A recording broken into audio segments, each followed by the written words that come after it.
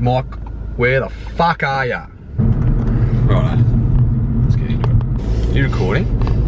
Are you videoing? What are we doing? Are we recording? Little thing up here.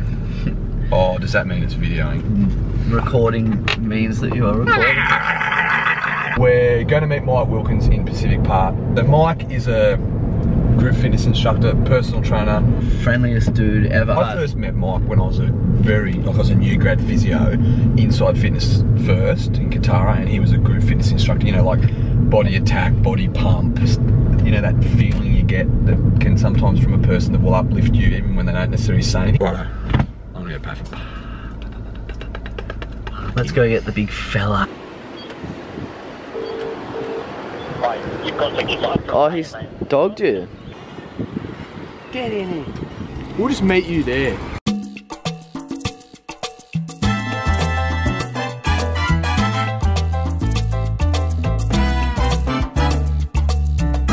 My stuff up. I told him to meet at Pacific Park. Well, I didn't, did I? No, There's a message in send, but you did see it. Did you? Yeah. It was on my thing. It was written. It was written. I forgot to press send.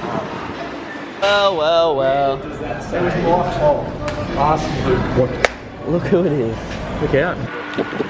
I've lived here my whole life and I have no idea what's happening. Serious? You know the penis is coming down, right? Yeah, We spoke about that. Just spoke about it. To go and climb it all. In there? Yeah, definitely.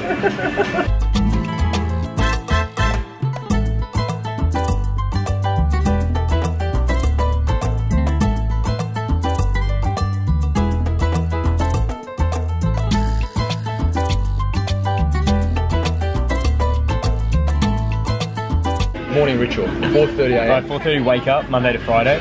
I've got a 5:30 a.m. session every morning. What comes into your head when you wake up? Get up. I know exactly. I plan all my sessions on a Sunday for the week, so I don't have to go and think about that. Everything's done. Alarm goes off. First thing I do, turn off the alarm, straight to the bathroom. Go to the bathroom. From there Do what to you the gotta kitchen, glass of water, feed the fish, because they annoy the shit out of me. I love this. And then I sit down, I check emails and Facebook for 5 minutes just to, you know, get them not have to think about anything. And then clients, after that, coffee with my crew. So basically, every single day. Yeah, if we've got time. What is that? Arancini. Yeah. They got bacon in it. No, there's a vegan one.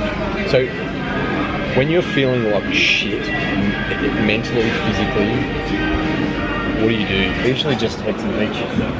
If it's not the beach, it's more cafe, just up in Newcastle East, where we can just chill out. Yeah. So even this morning, like I got to bed late, didn't have the energy for my session this morning, and I know that it wasn't the best, but it's all about putting that aside and then, you know, moving forward. I'll head to the beach this afternoon, get an outdoor session in, and then just, you know, be ready for tomorrow. Like, is there something that you struggle with? if you want to go on a challenge and you really want to succeed, no alcohol and no sugars of 10 grams or more per item. So I'll be really good Monday to Friday, but then I'll blow it on the weekend. I'll eat rubbish and I'll go out and have a drink or two. And actually changing everything, it's two things, and the results come. And I think it's always a challenge for you. do you know what I think it is? I injured my shoulder years ago when I was 17, and even now, I still protect it as if it's still injured.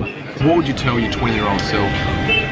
Eat well, get to the gym, because society's not going to be nice to people in the future. And without stereotyping, it's different in the straight world. In the gay world, it's all about that figure. It's all about your body. It's all about aesthetics. You're just so, I don't know, I think you worry so much about other people's opinion when I was growing up. It wasn't about looking like that, it was about being healthy.